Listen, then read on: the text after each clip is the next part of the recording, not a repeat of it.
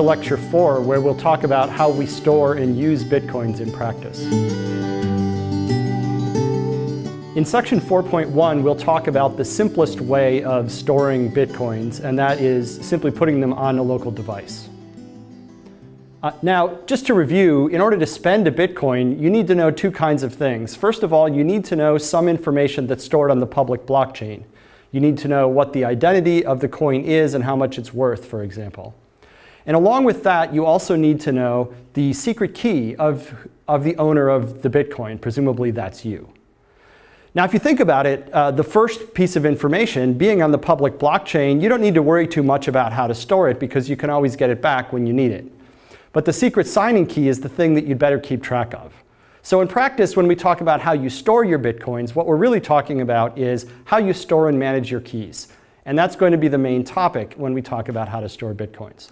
So really, this lecture, which we titled How to Store and Use Bitcoins, might as well be called How to Store and Use Secret Keys, because that's really what it's about. Okay, now, when figuring out how we're going to store and manage our keys, there are three goals that we have in mind. The first goal is availability. You want to be sure that you can actually spend your coins when you want to. The second goal is security, and that is that nobody else can spend your coins. If someone gets the power to spend your coins, they could just send your coins to themselves, and then you don't have the coins anymore. And the third goal is convenience, just that whatever you do, it's relatively easy to use. Okay, so the simplest approach to managing your keys, what to do with them, is just to take the key and store it in a file and put that file on your own local device, on your computer, on your phone, or on some other kind of gadget that you carry or own or control. And evaluating that method against our three goals, well, for convenience, it's great. Nothing could be better than to have, say, an app on your phone where you can push a button or swipe something and spend your Bitcoins.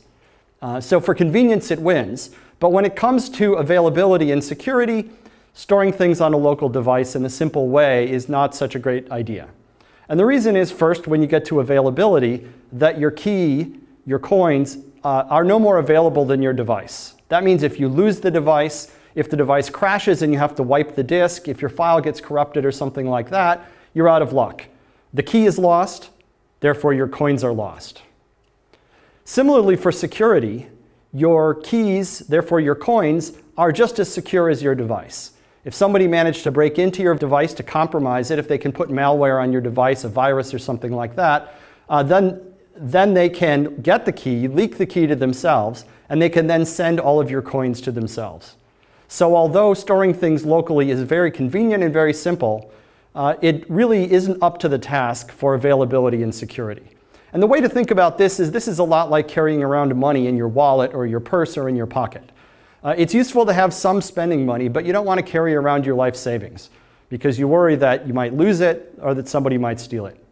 And so what you typically do is store a little bit of information, a little bit of money in your wallet, and keep most of your money somewhere else.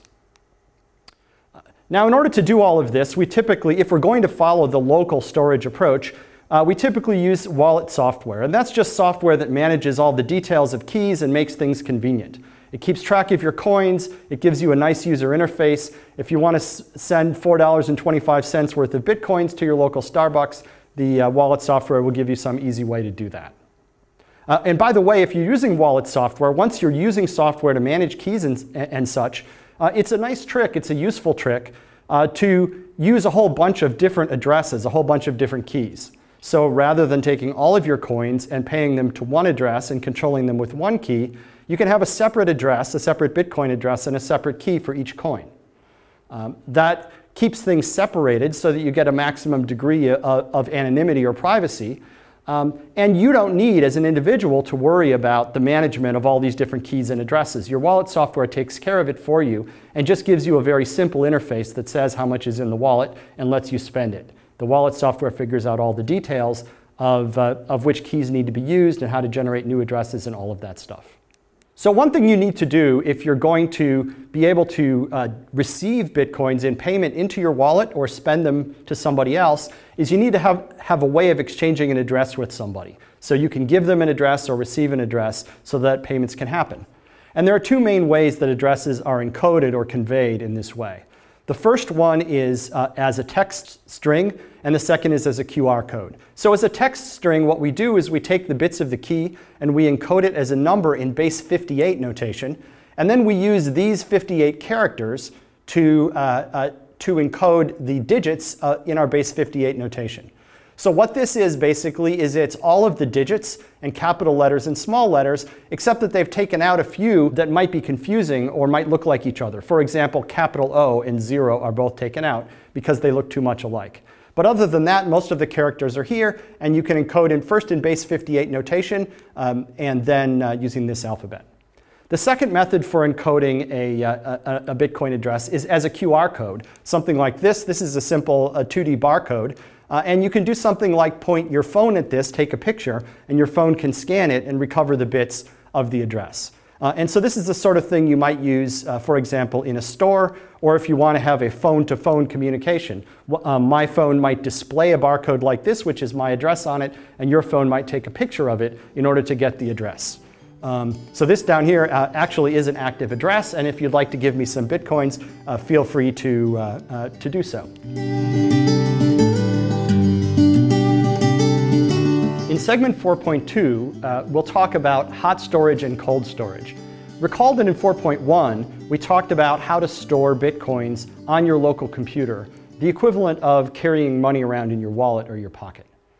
The idea of hot and cold storage is that you're going to have some storage which is hot or online, as on your phone or in your local computer. And as we covered before, storing Bitcoins in that way is convenient, but it's also somewhat risky. You keep some money in hot storage, and you keep some money in cold storage. Cold storage is offline. It's locked away somewhere. It's not connected to the internet. And it's archival. It's more secure. It's safer, but of course, it's not as convenient. So this is similar to how you carry some money around on your person, but you don't keep your life savings on your person. You put that somewhere safer. And so when we're using this strategy of hot and cold storage, we're going to have separate keys and separate addresses for the coins that are stored either on the hot side or the cold side. And so the main topic of discussion here, the main thing we need to go over, is how you move coins back and forth between the hot and cold sides and what the relationship is between the sides. Okay, so obviously you're going to have separate secret keys to control the coins on the hot side and the cold side. The whole point of cold storage is that the coins that are in cold storage are not vulnerable to attack or loss if the hot storage is compromised. And so you need to have separate private keys for hot versus cold storage. And of course, each side needs to know the addresses that the other side is using, because you want to be able to transfer money back and forth between the different sides, between the hot side and the cold side. And so each side knows its own secret keys, and it also knows the addresses at which the other side will accept transfers. And that lets you do transfers back and forth. Now, in practice, of course, the cold storage is not online. And so the hot storage and the cold storage won't be able to connect to each other across any network. So you can think of the cold storage as being locked up somewhere while the hot storage is operating. Now, the good news here is that even if the cold storage is offline and not connected to anything, the hot storage still knows the addresses at which the cold storage is willing to accept coins. And that means that the hot storage can send coins across to the cold storage even while the cold storage is offline.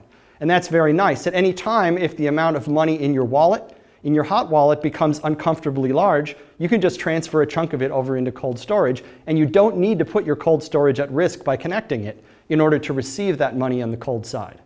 Next time the cold storage connects, it will be able to receive from the blockchain information about those transfers to it, and then the cold storage will be able to do what it wants with those coins. Okay, but now we have a little bit of a problem if you think about it, which is how we manage these addresses. On the one hand, as I said in segment 4.1, we want, for privacy reasons and for other reasons, to be able to receive each coin at a separate address and to be able to manage the different secret keys that are used at that address. And so whenever we transfer a coin from the hot side to the cold side, we'd like to use a fresh cold address for that purpose. But because the cold side is not online, we have to have some way for the hot side to find out about those addresses. And that's the problem that we need to solve. Now there's a kind of awkward solution to this, which would work, but we'd prefer not to use. And that is this, that we have the cold side generate a big batch of addresses all at once. We transfer those addresses over to the hot side, and then we use them up one by one. And the drawback of that is that we're periodically going to have to reconnect the cold side in order to transfer more addresses. And we might worry that while we're out and about, spending our bitcoins in a night on the town, that the hot wallet will run out of these addresses, and that could be a problem. So that's an awkward solution, generating them in batches. What's a better solution, a more effective solution, is to use a hierarchical wallet, but that requires a little bit of cryptographic trickery. So let me explain the trick behind hierarchical wallets. So just to review, previously when we talked about key generation, when we talked about digital signatures back in lecture 1, we talked about an API operation called generate keys, which generates a public key and a secret key. The public key in a Bitcoin context corresponds to the Bitcoin address that can receive coins, and the private key we still call a private key, and that's the key that allows us to spend or control the coins that are sent to the corresponding address. So this is how things normally would work if we generated keys in the standard way. But with hierarchical key generation, we do things a little bit differently. Rather than just doing generate keys, we do a hierarchical key generation operation. And this generates two things. It generates, rather than an address, it generates what we'll call address generation info. And rather than generating a private key, it generates what we'll call private key generation info. And now we can take this information and generate multiple keys. For example, given the address generation info, we can apply a gen address operation and give it the address generation info and some integer I. And that will generate the ith address in a whole series of addresses. And we can do this for any integer I. Any integer I, we can generate the ith address in the sequence given only that integer and the address generation info. Similarly, on the private key side, we can take this private key generating info and use it to generate a key, again using any integer I.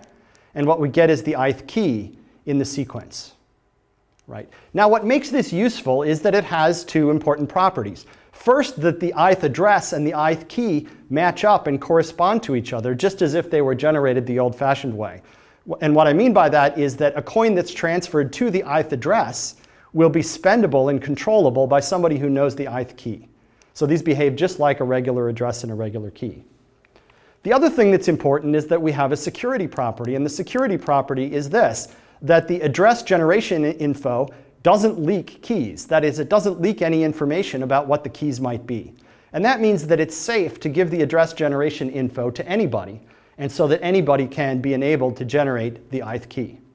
Now, not all digital signature schemes that exist can be modified in a way like this to support hierarchical key generation. Some can and some can't. But the good news is that the digital signature scheme used by Bitcoin, which is called ECDSA, does support hierarchical key generation, and so we can do this trick.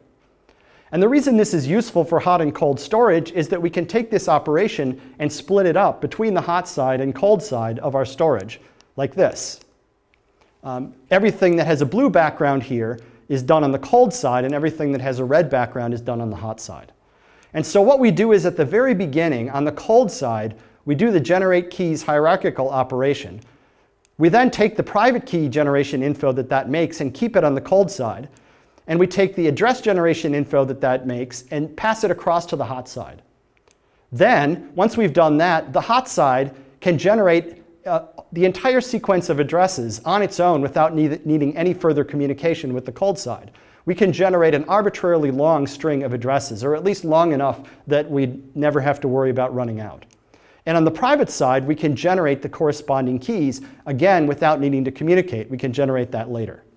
So if we do things this way, there's only one passage of information from the cold side to the hot side about keys and addresses. That happens once at the very beginning of the situation. And once that's done, then no further connection is required.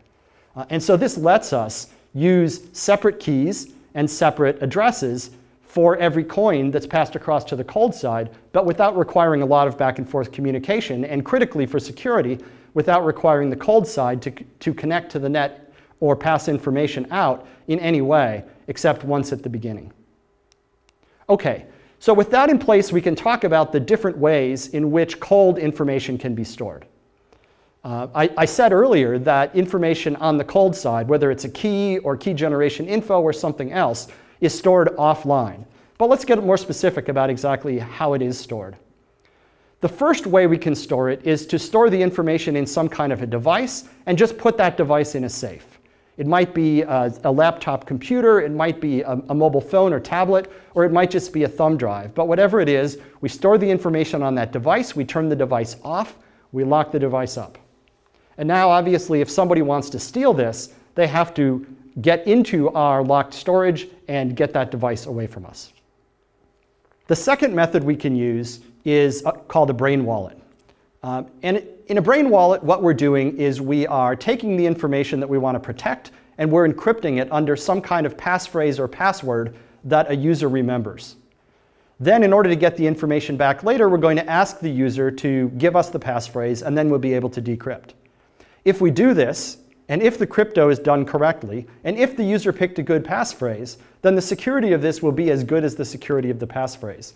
And as long as the user isn't tricked or coerced into giving up the passphrase, and as long as the adversary can't guess the passphrase, then our data is going to be secure. But this, of course, is subject to the same kind of attacks that passwords typically are.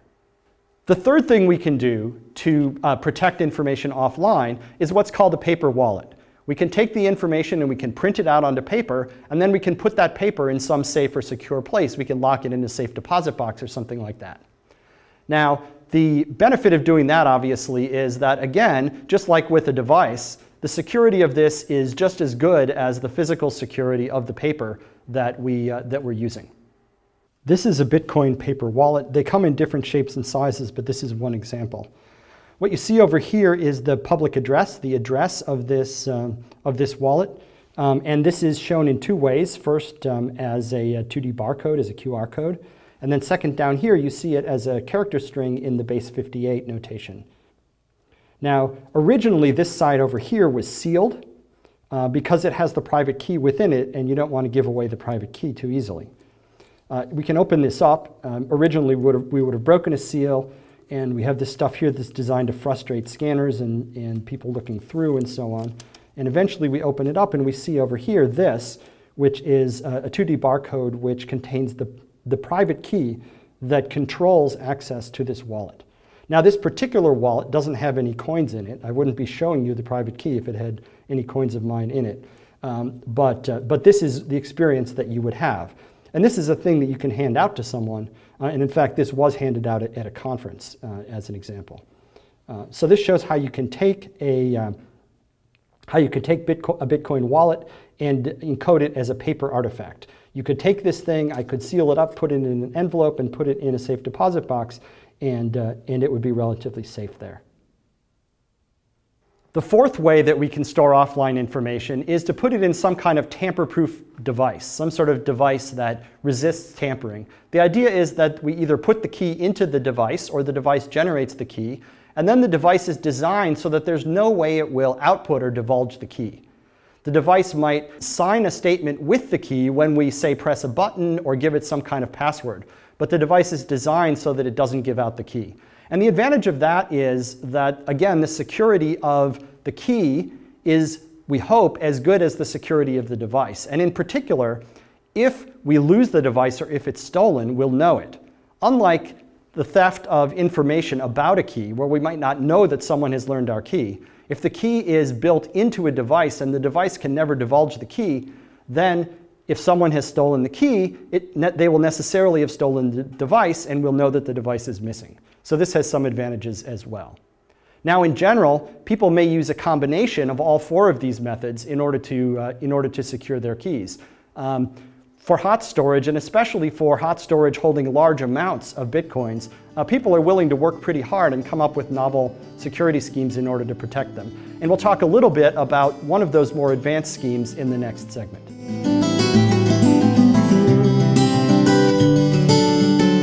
In segment 4.3, we'll talk about how to share and split keys. Up to now, we've talked about different ways of storing and managing the secret keys that control Bitcoins, but we've always put a key in a single place. Whether that's locked in a safe or in software or on paper, it's in one place. And storing the key in one place leaves us with a single point of failure, so that if something goes wrong with that single storage place, then we're in trouble. So here what we'd like to do now is be able to take a key and split it up into pieces and share those pieces around so that we avoid the single point of failure problem. And so we're going to introduce a cryptographic trick called secret sharing. The idea is we're going to take some secret, in our case a secret key, and we're going to divide it up into some number n of pieces. And we're going to do that in such a way that if we're given any k of those pieces, then we'll be able to reconstruct the original secret. But if we're given fewer than k pieces, then we won't be able to learn anything about the original secret. So for example, we might have n equals 2 and k equals 2. That means we're dividing the secret into two pieces, and you need both pieces to put them together. And a specific way of getting n equals 2, k equals 2 secret sharing like this is as illustrated here. That first we're going to generate a number p, which is a large prime number. It doesn't need to be secret or anything, just really big. S is going to be the secret, and the secret has to be between 0 and p minus 1 inclusive. And then we're going to generate a random value r secretly, which is also within the range between 0 and p minus 1. And now we're going to split our secret into two pieces, x1 and x2. Piece x1 is going to be s plus r modulo p. And remember that modulo is the operation that's sometimes written with the % sign in programming languages. It just means take this value s plus r and divide it by p and keep the remainder when we do that division. That's s plus r modulo p. So that'll be x1, our first share. And the other share, x2, is going to be s plus 2r modulo p. Okay. And now if we have both of these shares, x1 and x2, we can combine them to reconstruct the secret s. What we do is we compute 2 times x1 minus x2 modulo p. So 2 times x1 is 2s plus 2r, and x2, which we're subtracting off, is s plus 2r. And so we have 2s minus s. That leaves us with an s. We have 2r minus 2r. And so the 2r's cancel out, and we're left just with s mod p, which is equal to s, because s is less than p. And so we can reconstruct the secret in this way. So given two shares, we can reconstruct. But given only one of the shares, it turns out we don't learn anything. And to see why that is, consider x1. We took s, which is the secret, but we added to it a random number, which could take on any value between 0 and p minus 1 with equal likelihood. And if you think about it, you can convince yourself that the result then of s plus r modulo p is equally likely to take on any value between 0 and p minus 1, and that's true regardless of what s was. And so this share by itself just looks like a purely random number and doesn't convey anything about what the value of s might have been. Similarly, this share by itself is also equally likely to take on any value between 0 and p minus 1, and therefore doesn't convey any information about s. So that's n equals 2, k equals 2. Given both shares, we can get back the secret. Given one share, we can't. Okay. Now in general, we can talk about how to get higher values of n and k. For example, let's talk about how to get higher values of n where k equals 2. That is, we're going to want to require two shares to be put together to reconstruct the secret, but we're going to make more than two shares that are eligible for use in this way. And so the way we'll do that is to draw our standard x and y axis here, and we're going to add a point here at 0, s, where s is the secret. And so obviously, if somebody can learn what this point is, then they will have reconstructed the secret. Okay. Now we're going to draw a line, and we're going to draw a line that has a random slope r. R is going to be generated randomly, and so we get a line like this. And now we can give out shares. The first share is this point here at x equals 1, and y is s plus r. The second share is here at x equals 2, and y turns out to be s plus 2r. The third share is here, x equals 3, and y is s plus 3r, and so on. We can go as far up this line as we want and generate as many shares as we want. Okay. Now, if you think about it, you can convince yourself that given any 2 points, you can interpolate and find S, right? That's a property of a line. Given any 2 points on a line, you can interpolate the line. Imagine setting down a ruler that exactly touches, say, these 2 points, and then you can just draw a straight line along that ruler. So given any 2 points, you can reconstruct what this line is. You can see where the line crosses the y-axis. That will be 0, S, and that will give you back the secret. But given just 1 point, you don't really know anything. Because if you have, say, this point, well, the line might be sloped like this, but equally likely it might be sloped like this. It could be sloped any way at all. And so given just this point, you don't really know anything about where this line might cross the y-axis, so you don't know anything about S. And in fact, you can prove that if you do this arithmetic modulo a large prime p, like we did before in the previous slide, that in fact you can prove that any 2 points are sufficient to interpolate and find S, and fewer than 2 points don't tell you anything about S. And so this gives us n equals any value and k equals 2. All right, but now what if we wanted to require more than 2 points? Well, for 2 points we drew a line because any 2 points are sufficient to uniquely specify a line. If we want to require 3 points, what we're going to do is use a quadratic function because any 3 points are sufficient to reconstruct a quadratic function. And so we can use this table to understand what's going on. So if we use the equation s plus rx mod p with the random parameter r, that's the slope that we saw in the previous slide, then you need 2 points to recover s because you need 2 points to interpolate a line. If, on the other hand, if then you use a quadratic, that is s plus some random value r1 times x plus some other random value r2 times x squared, then there are 2 random parameters r1 and r2, and with any 3 points you can uniquely interpolate a quadratic and get back s. And we can just go up the ladder here. If we use a cubic function, there are 3 random parameters. We need 4 points. And in any case, you can generate as many points as you want on the line or the quadratic or the cubic. And therefore, you can get any value of n. And you see how you can get any value of k by just going to higher and higher order polynomials. And so this scheme will let you take any secret and split it into n shares, such that k shares or more are needed to reconstruct. And that turns out to be a really useful thing, because now you can take a secret key or other secret information and split it up in this way. Support k out of n splitting for any k and n. So let's talk about the good and bad that we get out of this process. The good part is that we can store the shares separately, and the adversary needs to be able to recover k shares in order to get back what the secret was. And that's a good news. Right? That means that if we use, say, k equals 3, n equals 4, the adversary needs to break into 3 separate places. And if we're clever about storing those separate shares in places that are far apart and independently secured, then we can make the adversary's job much more difficult. And indeed, if we notice that the adversary has compromised one of those places, we can then race out and try to recover the other shares and address the problem. The other thing that's good about this is that we can afford to lose some of the shares. If we do 3 out of 4 secret splitting, then we can lose 1 share, and we'll still have 3 left. And so we can put those 3 remaining ones together and still get back the key. So even though we're spreading out the information, there are more places where information might be lost. We can also tolerate the loss of some of those. In general, we can tolerate the loss of n minus k of them.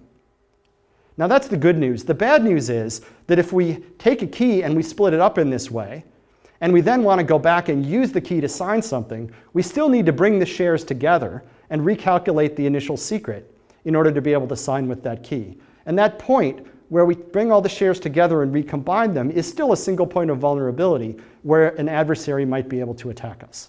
And that's the bad news.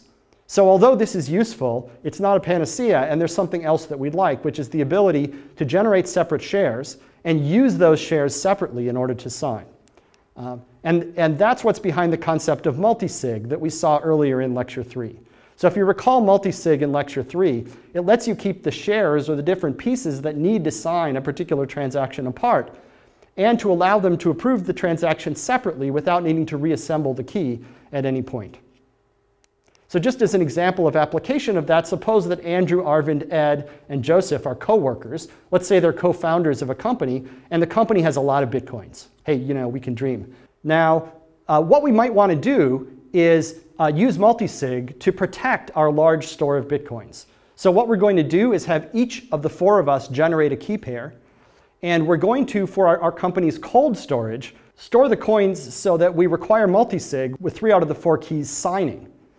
Now the result of that is that we know that we're relatively secure if the 4 of us keep our keys separately and secure them differently, that someone would have to compromise 3 out of the 4 keys, that if some employee or even 2 employees go rogue, those rogue employees can't steal all of the company's coins because you would need a conspiracy of 3 out of 4 to do that.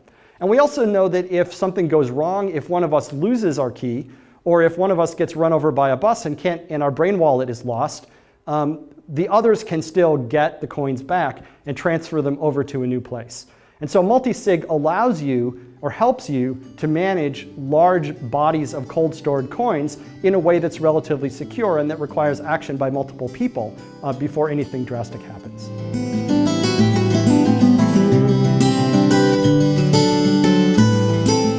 In segment 4.4, we'll move on to talk about online wallets and exchanges. Thus far, we've talked about ways in which you could store and manage your Bitcoins yourself.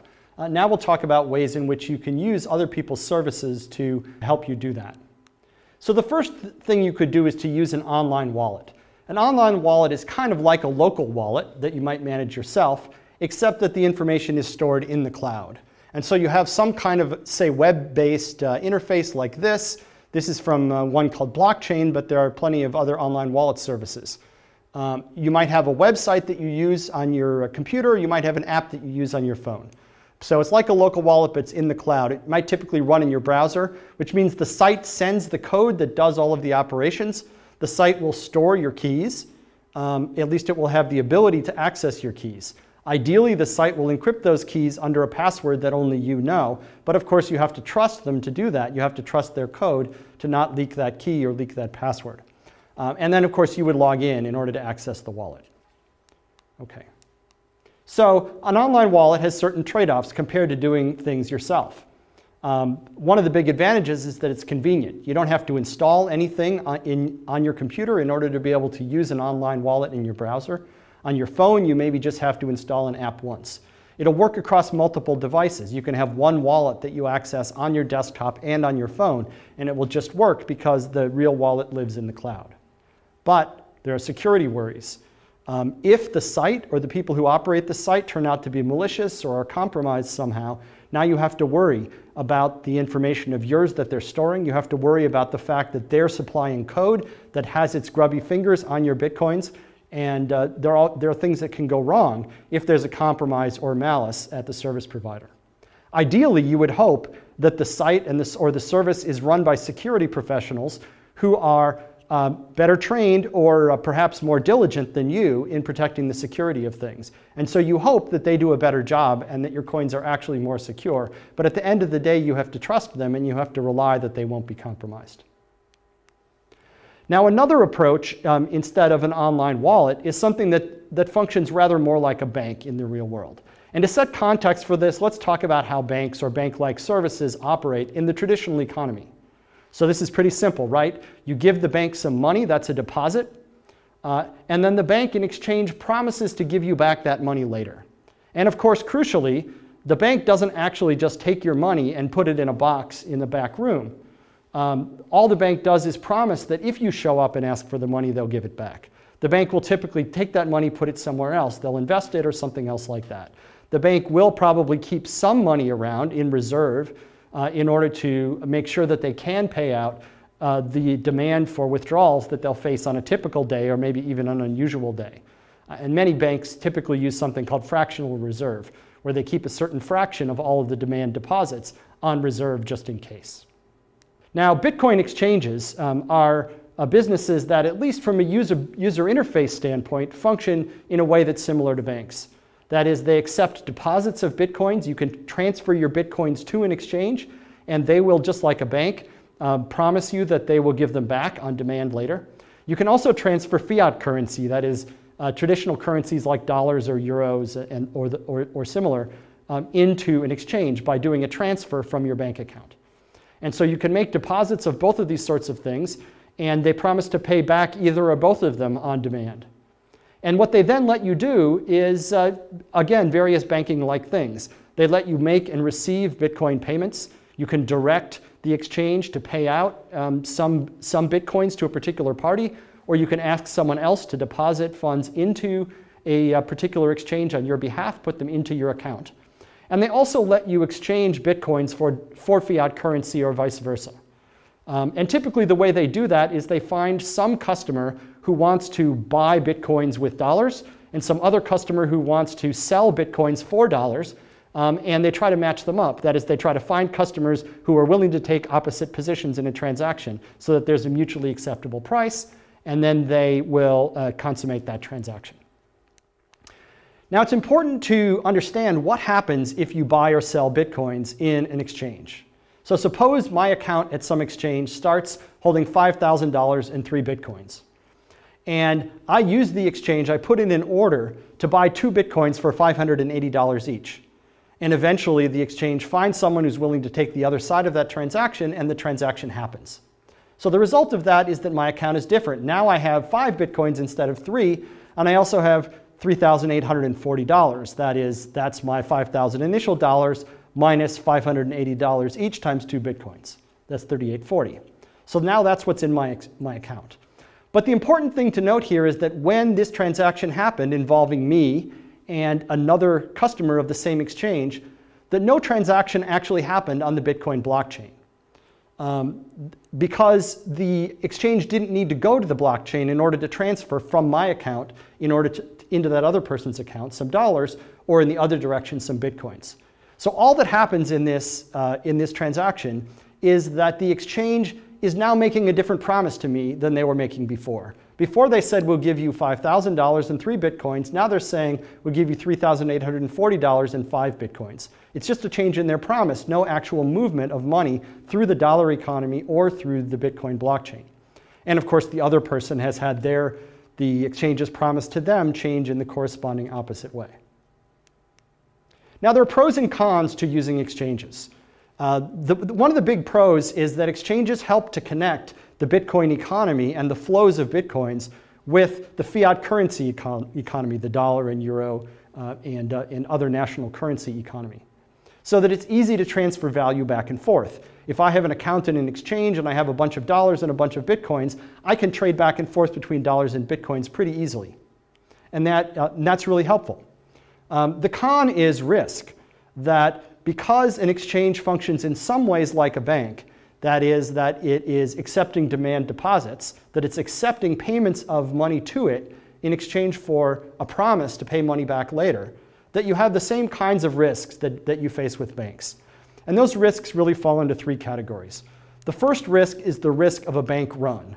This, of course, is a famous scene from the movie It's a Wonderful Life. Jimmy Stewart is running a credit union, another bank-like business, and all of these people have shown up and they want their money back. This is a bank run. And Jimmy Stewart explains to them, I don't have your money in the back room. I lent out your money to Fred so he could open his hardware store and so on. So one of the risks is that even if the bank is solvent on paper, that you might show up and want your money back, and the bank might be unable to produce it. And there's a danger of a kind of panic behavior where once the rumor starts to get around that a bank or exchange might be in trouble, and they might be getting close to not honoring withdrawals, then people stampede in to try to withdraw their money ahead of the crowd, and you get a kind of avalanche. And that's what Jimmy Stewart was able to stave off with his eloquence in the movie. The second risk is that the owners of the banks might just be crooks. This is Charles Ponzi, inventor of the Ponzi scheme. A Ponzi scheme is a scheme where he would get people to give him money in exchange for wonderful, wonderful profits in the future, only he would actually take their money and use them to pay out the wonderful, wonderful profits to people who bought previously. And so his schemes were always insolvent and were doomed to eventually fail and lose a lot of people a lot of money, which is why he went to prison. And so there's the risk that the people who run the exchange are just crooks. The third risk is the risk of a cyber attack. The risk that someone will manage to penetrate the security of the exchange. Exchanges have large numbers of Bitcoins. That means that they store key information that controls large numbers of Bitcoins, and they need to be really careful about their procedures and how they manage their cold and hot storage and all of that. And if something goes wrong, if that key information is compromised, If a suitable quorum of employees is compromised, then your money could get stolen from the exchange. And all of these things have happened. We have seen exchanges that failed due to the equivalent of a bank run. We've seen exchanges that fail due to the operators of the exchange being crooks, and we've seen exchanges that fail due to break-ins. And in fact, the studies on this are not encouraging. The best study I think shows that at least as of the time of the study, something like 45% of Bitcoin exchanges had ended up closing due to some failure, some inability to pay out the money that the exchange had promised to pay out. The most famous example of this, of course, is Mt. Gox. Mt. Gox was at one time the largest Bitcoin exchange, and it eventually found itself insolvent. That is, unable to pay out the money that it owed. And Mt. Gox was a Japanese company, and it ended up declaring bankruptcy, leaving a lot of people, including these two gentlemen, wondering where their money had gone. Right now, Mt. Gox and the bankruptcy of Mt. Gox is tangled up in the Japanese and American courts. And it's going to be a while, I think, before we know exactly where the money went. The one thing we know is that there's a lot of it, and Mt. Gox doesn't have it anymore. So this is a cautionary tale about the use of exchanges. Now, connecting this back to banks, we don't see a 45% failure rate for banks in most developed countries. And the reason for that partly is because of regulation. For traditional banks, government regulates in various ways. The first thing that governments do is they often impose a minimum reserve requirement. In the US, this is typically 3 to 10% of demand deposits a bank is required to have in liquid form so that it can deal with a surge of withdrawals if that happens. Second, the regulators often regulate the types of investments and money management methods that banks can use to make sure that the bank's assets are invested in places that are relatively low risk, because those are really the assets of the depositors in some sense. Now, in exchange for these forms of regulation, governments typically do things to help banks or at least protect their depositors. First, governments will issue deposit insurance. That is, that they'll tell depositors that if you deposit your money in a bank that follows these rules, then we, the government, guarantee that if the bank goes under, we will make good on at least part of those deposits for you. And the other thing that governments sometimes do is act as a lender of last resort. And what that means is that if a bank gets itself into a tough spot, but it's basically solvent, that the government may step in and loan that bank money in order to tide it over until it can move money around as necessary to get itself out of the woods. So traditional banks are regulated in this way. Bitcoin exchanges are not. The question of whether or how Bitcoin exchanges or other Bitcoin businesses should be regulated is a topic that we'll come back to in Lecture 7. Now, there is one interesting thing that a Bitcoin exchange or somebody else who holds Bitcoins can do, which relies on some cryptographic tricks to give users or customers some amount of comfort about where the money went or where the money is that those people deposited into the Bitcoin business. And that's what's called a proof of reserve.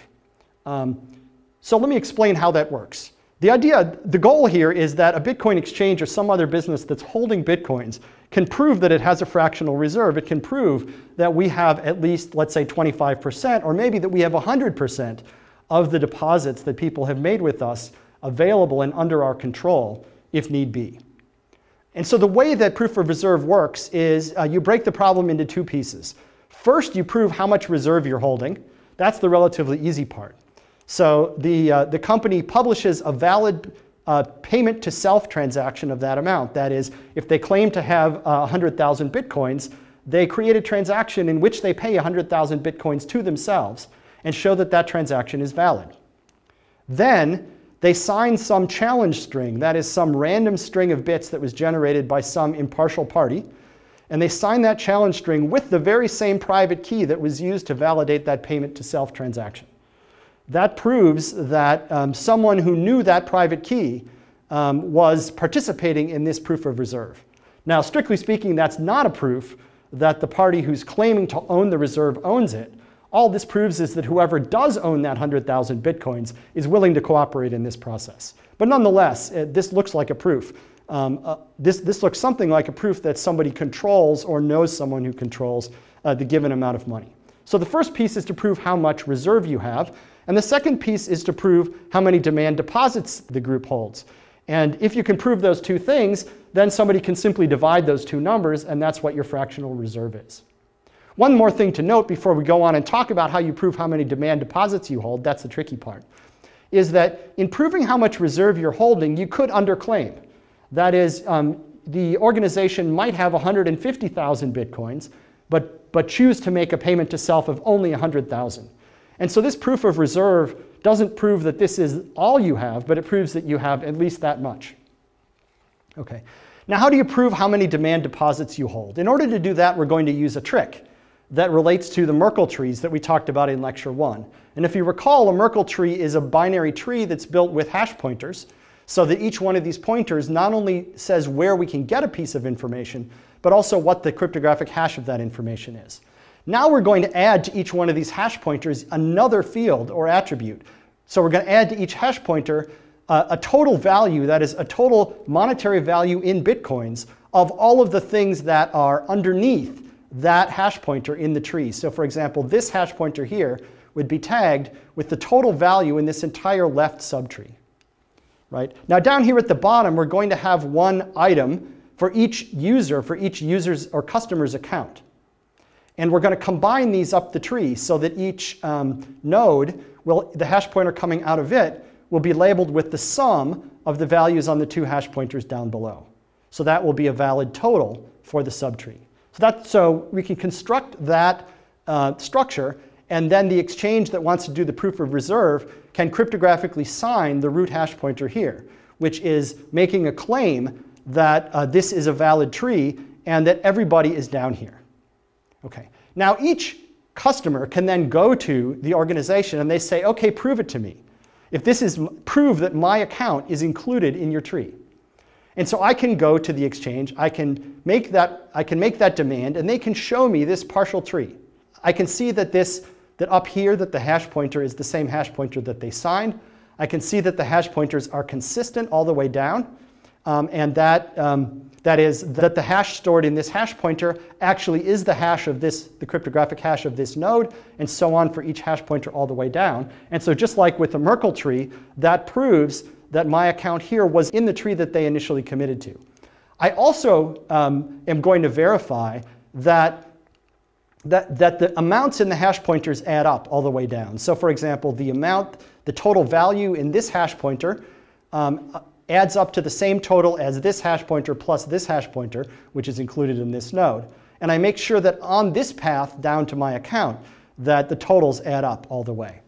Now, if you think about it, if everybody does this, if everybody makes a demand to see their own account, then every branch of this tree is going to get explored, and someone is going to verify that for every node in the tree, that the value of the hash pointer pointing to that node is equal to the sum of the value on these two children. And so if everyone does this, then they will collectively prove over the whole tree that, that the values are added correctly going up the tree. Okay, so this is the scheme that first the exchange builds a tree like this that includes all their customers' accounts at the bottom and sums the total values going up the top. Then all customers, or really realistically those customers who are willing to go to the trouble, demand to see the partial subtree that includes their account and verify that everything adds up. And if that works, then we can believe that the organization is correctly reporting all of the accounts that they have. Or actually, to be a little bit more precise, they can claim to have more accounts than they really have.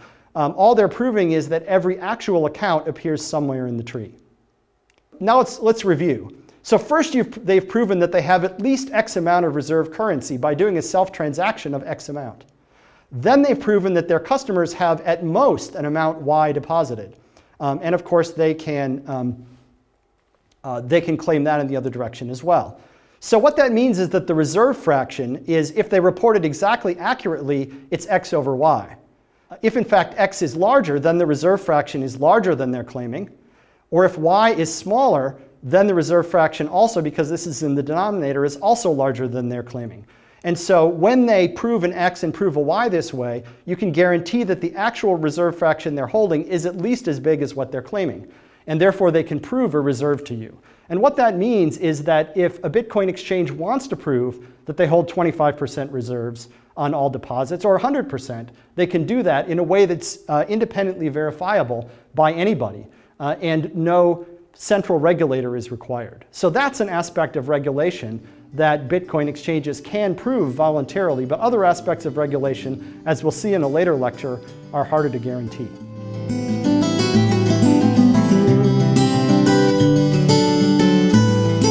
In segment 4.5, we'll talk about payment services. Thus far, we've talked about how you can store and manage your Bitcoins. Now we're going to talk about how a merchant can accept payment in Bitcoins in a practical way.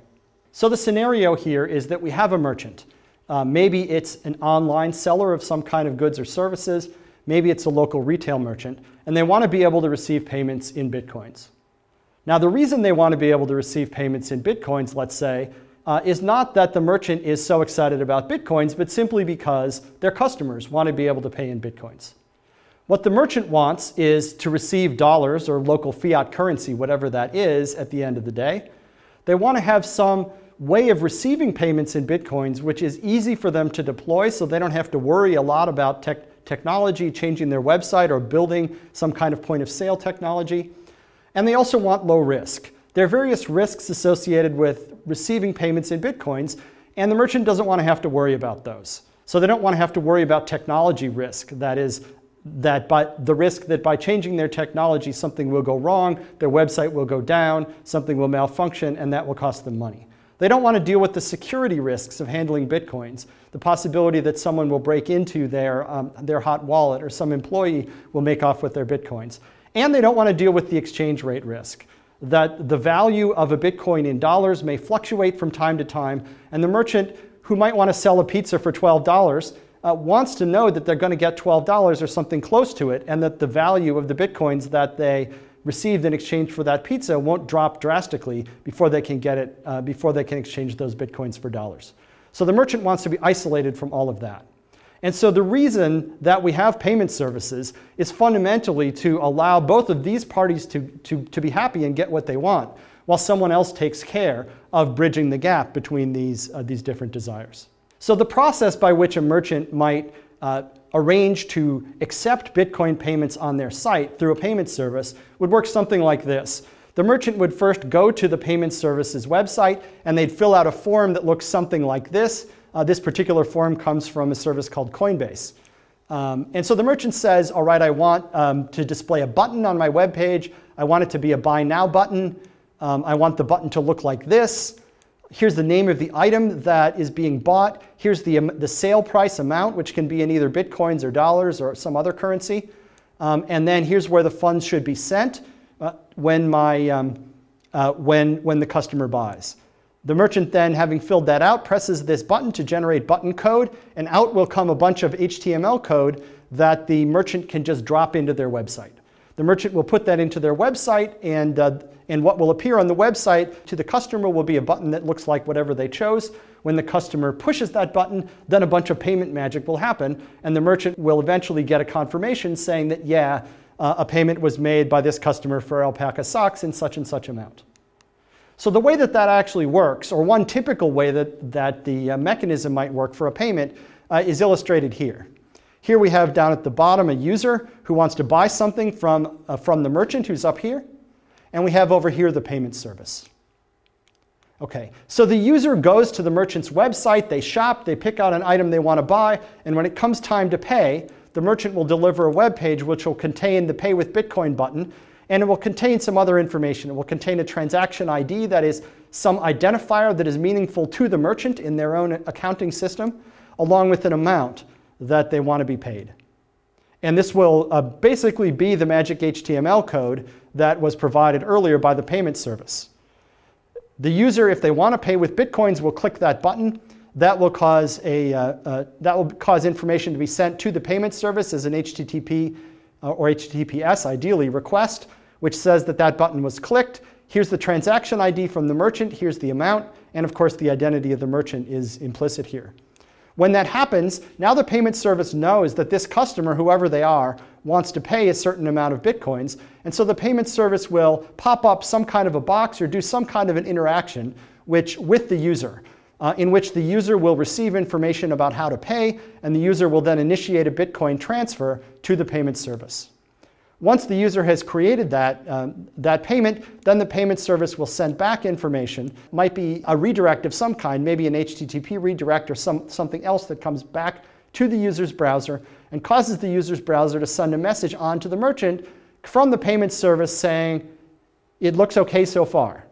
And then later, the payment service will directly send a confirmation saying that yes, in correspondence with this transaction ID that you, the merchant, created, the following amount was spent, that this is fully confirmed in the Bitcoin blockchain, and the payment service will confirm that it's giving you the money at the end of the day.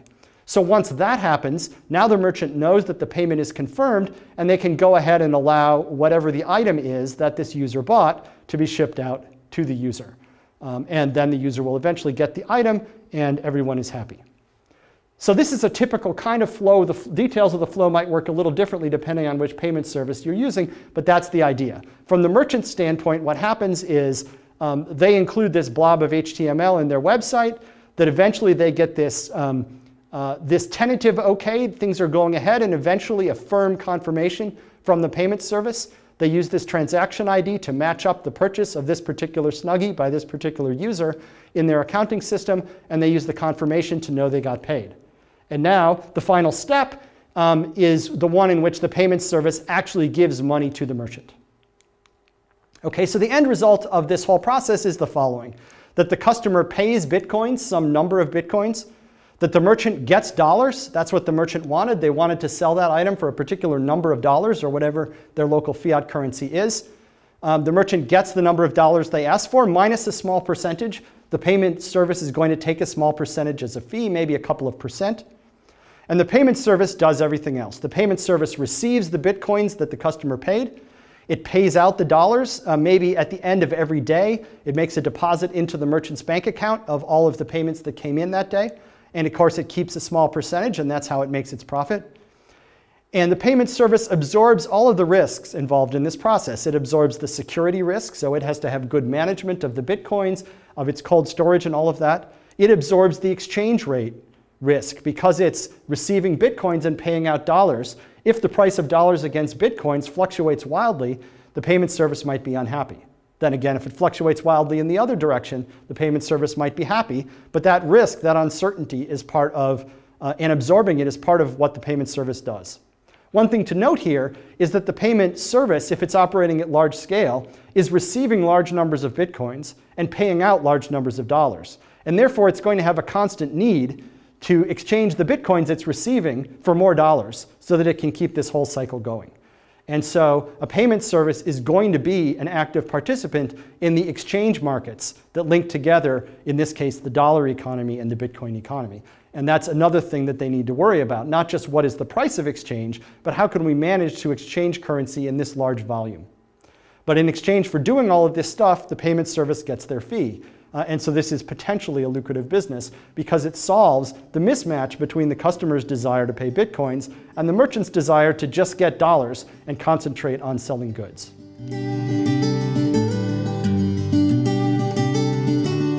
In segment 4.6, we'll talk about transaction fees. This is a topic that has come up before in a previous lecture, and it will come up again later in a later lecture. And transaction fees are one of the bits of how the engine room of Bitcoin works, if you will. And it touches a bunch of different topics. So what I want to talk about here today is the practical details of how transaction fees are set in Bitcoin today. We've talked about storage in this lecture. We've talked about payment services. We've talked about exchanges. But bottom line is, whenever a transaction is put into the Bitcoin blockchain, that transaction might pay transaction fees. Now recall from a previous lecture that a transaction fee is just defined to be the difference between the total value of coins that go into a transaction minus the total value of coins that come out. The inputs have to be always at least as big as the outputs because a regular transaction can't create coins.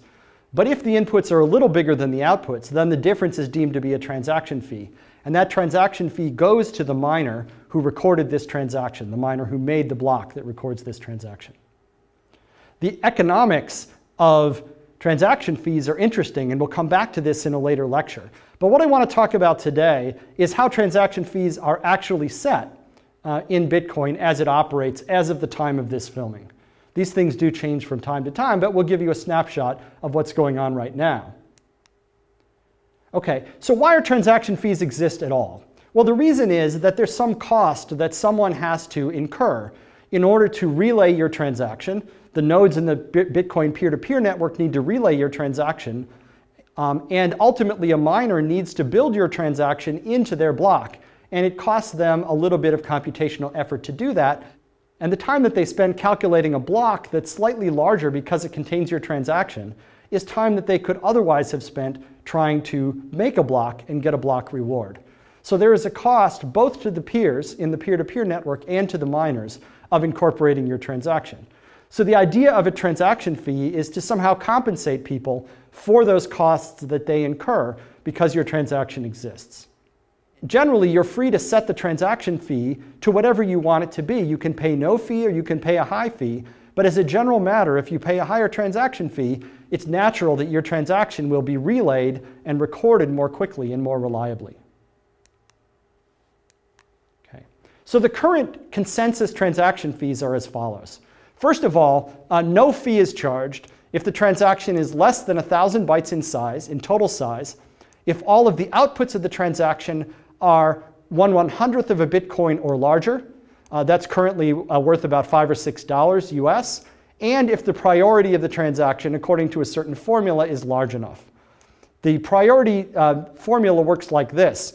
You look at all of the inputs to the transaction, and for each one you add up the product of the age of that input times the value of that input in Bitcoins. You add that up over all the inputs, then you divide by the transaction size. So if you meet these three requirements, then no fee will typically be charged, and your transaction will be relayed, and it will be recorded in the blockchain without a fee.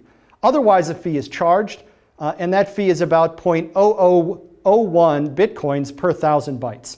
And that's a fraction of a US penny per 1,000 bytes.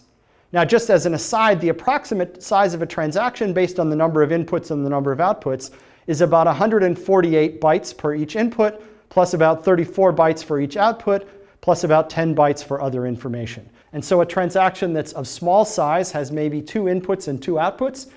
Its size would be 400 to 500 bytes.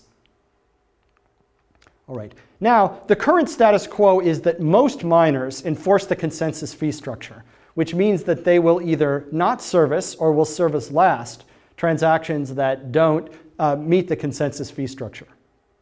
So if you don't pay the consensus fee, your transactions will typically take longer to be recorded. It's worth noting that if you pay a small fee, that because of the way the priority calculation works, the priority includes age of your Bitcoins, the longer your transaction sits without being recorded, the higher its priority will get because its Bitcoins get slowly older. But in any case, if you haven't paid the consensus fee, your transactions will probably take longer to find their way into the blockchain. Maybe that's okay with you. Most miners prioritize transaction based on the fees that are paid and based on the priority formula. And I'm not going to go into the details of how that works, but if you pay more or if your priority is higher, according to the formula, then your transaction probably gets memorialized first. Now finally, I said this was the consensus and that most miners do it. But in fact, there are other miners who don't enforce these rules and who will record and operate on a transaction even if it pays a smaller fee or no fee at all. So if you make a transaction that doesn't meet the fee requirements, it will probably find its way into the blockchain anyway. But the way to get your transaction recorded more quickly and more reliably is to pay the consensus fee. And that's why most wallet software and most payment services include the consensus fee structure in the payments that go on. And so you'll see a little bit of money raked off for transaction fees when you engage in everyday Bitcoin business. In segment 4.7, we're going to look at currency exchange markets. That is, markets on which you can trade Bitcoins against fiat currencies like dollars and euros, etc. We've talked earlier about Bitcoin exchanges and other types of businesses that are involved in trading between Bitcoins and fiat currencies. But now we want to look at this as a market. We want to look at the size of it, the extent of it, and how it operates, and we'll look a little bit at the economics of this market. The first thing to understand about this, if you're new to it, is that it operates in many ways like the market between two fiat currencies, like the market between dollars and euros. The price will fluctuate back and forth depending on how badly people want to buy euros versus how badly people want to buy dollars on a particular day. So in the Bitcoin markets, we can look at data. And in fact, there are sites like Bitcoin Charts. This is the Bitcoin markets page on Bitcoin Charts, which shows exchanges that trade dollars against Bitcoins. And you can see there's a list of different exchanges or different places where you can trade dollars against Bitcoins here, from top to bottom. Up here at the top, we have Bitstamp, which on this particular day had the highest volume.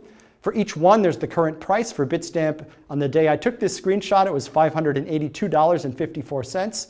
You can get graphs, you can look at the average, the volume, etc. You can look, the 24-hour average price was $585.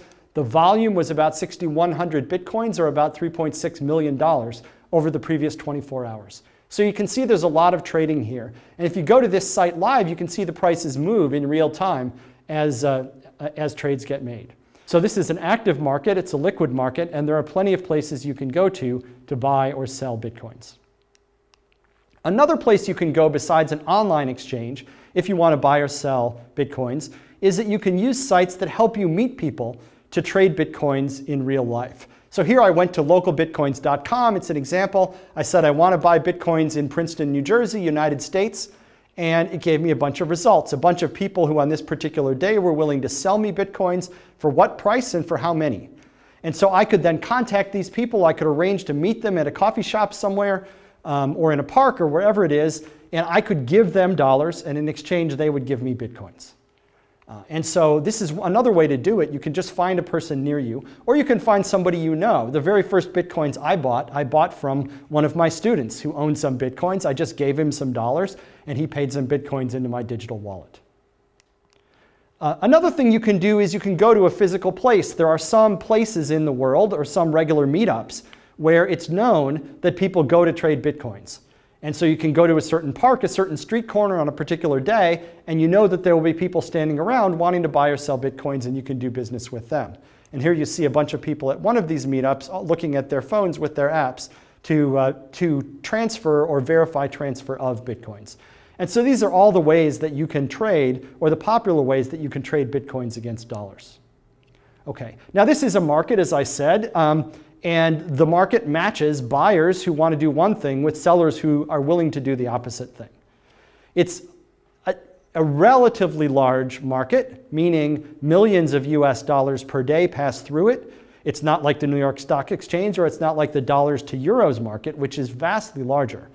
But it's relatively large so that there is a notion of a consensus price, and that a person who wants to come into this market to buy or sell a modest amount at least will always be able to find a counterparty.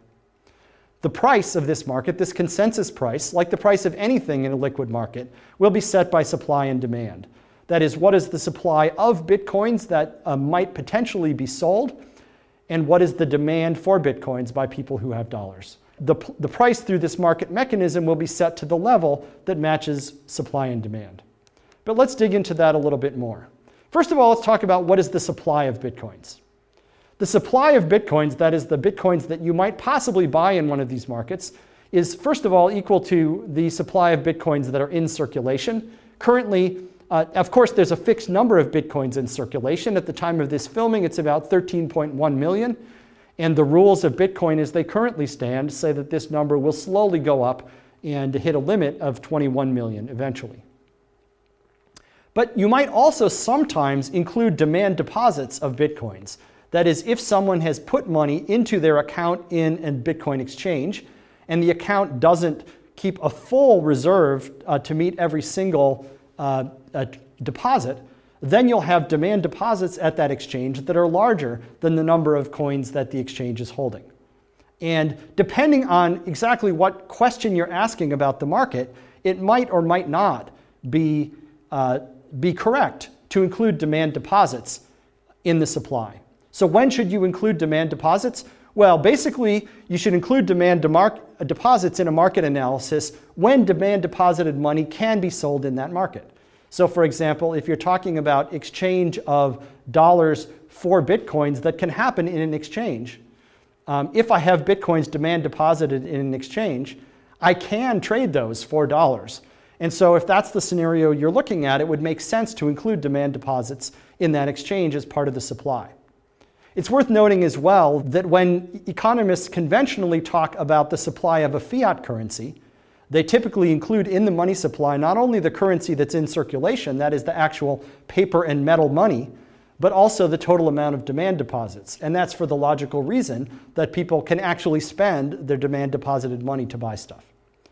And so although it's tempting to say that the supply of Bitcoins is fixed at 13.1 million currently or 21 million eventually, for some purposes we have to include demand deposits, where those demand deposits function like money. And so the supply might not be fixed in the way that some Bitcoin advocates claim. And we need to look at the circumstances of the particular market we're talking about in order to understand what the proper money supply is. But let's assume we've agreed on what supply we're using based on what market we're analyzing. Let's now look at demand. There are really two main sources of demand for Bitcoins. There's demand for Bitcoins as a way of mediating fiat currency transactions, and there's demand for Bitcoins as an investment. So first, let's look at mediating fiat currency transactions. So here's the scenario. Imagine that Alice wants to buy something from Bob or wants to pay some money to Bob. And Alice and Bob want to transfer, let's say, a certain number of dollars. But they find it convenient to use Bitcoin to do this transfer. Perhaps they're at a distance. Alice wants to be able to email the money to Bob. Perhaps they like the fact that they can have very low transaction fees in Bitcoin and lower than some other service. Whatever the reason, they want to use Bitcoins to mediate this transaction. So the way that works is this, that first Alice buys Bitcoins for dollars. Alice then sends those Bitcoins to Bob as a Bitcoin transaction. Once that transaction is recorded in the blockchain and it's confirmed to Bob's satisfaction, Bob will sell those Bitcoins for dollars and get the dollars back. So Alice starts by putting in dollars, Bob ends by getting out dollars. But the key thing for the purpose of Bitcoin demand is that the Bitcoins that are mediating this transaction that are bought by Alice in step 1 and sold by Bob in step 3 have to be taken out of circulation, and they're devoted to serving this transaction during the time that the transaction is going on. And that creates a demand for those Bitcoins. If there are a lot of people who want to mediate transactions like this, whether those are fiat currency transactions or other transactions, if they want to mediate transactions, that will generate demand for Bitcoin. So that's the first source of demand. The second source of demand is that Bitcoin is sometimes demanded as an investment. That is, somebody wants to buy Bitcoins and hold them in the hope that the price of Bitcoins will go up in the future and that they'll be able to sell them. So to the extent that people are buying and holding those Bitcoins are out of circulation, but there's a demand to buy Bitcoins, at least depending on the price. When the price is low, you might expect a lot of people to want to buy Bitcoins as an investment. But if the price goes up very high, then the demand for Bitcoins as an investment won't be as high. So that's the second source of demand. Now, we can do some simple economic modeling to understand how these markets will behave. And I'm not going to do a full model here, although that's an interesting exercise. What I want to do is look specifically at the market at the effect of this transaction mediation demand and what effect that might have on the price of Bitcoins. And we can build a simple model for doing that. So here's a simple model of the demand that's driven by transactions, by transaction mediation, and what it tells us about what the price should be. So we're going to assume some parameters here. First, we're going to say T is equal to the total transaction value that's going to be mediated via Bitcoins by everyone who's participating in the market. And that's going to be measured in dollars per second. We're going to assume for simplicity that the people who want to mediate these transactions have in mind a certain dollar value of the transactions. Or if it's some other fiat currency, we'll translate it into dollars for simplicity. So there's a certain number of dollars per second of transactions that need to be mediated. We're going to say D is equal to the duration of time that Bitcoins need to be held out of circulation in order to mediate a transaction. That's the time from when the payer buys the Bitcoins to when the receiver is able to sell them back into the market, and we'll measure that in seconds. And then S is going to be the supply of Bitcoins that are available for this purchase. And so that's going to be all the Bitcoins that exist. That is all of the hard currency Bitcoins, all of the 13.1 million or eventually up to 21 million Bitcoins. not including those that are held out by people as long-term investments. So at any point in time, there's some supply of Bitcoins that are sloshing around and available for this purpose. Okay, and now we can do some calculations. The first thing we'll do is we'll calculate how many Bitcoins become available in order to service transactions per second.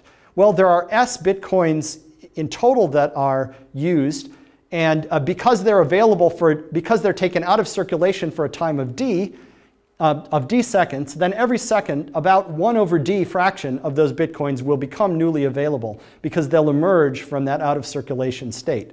And so on average, S/D Bitcoins will become available for mediating transactions every second.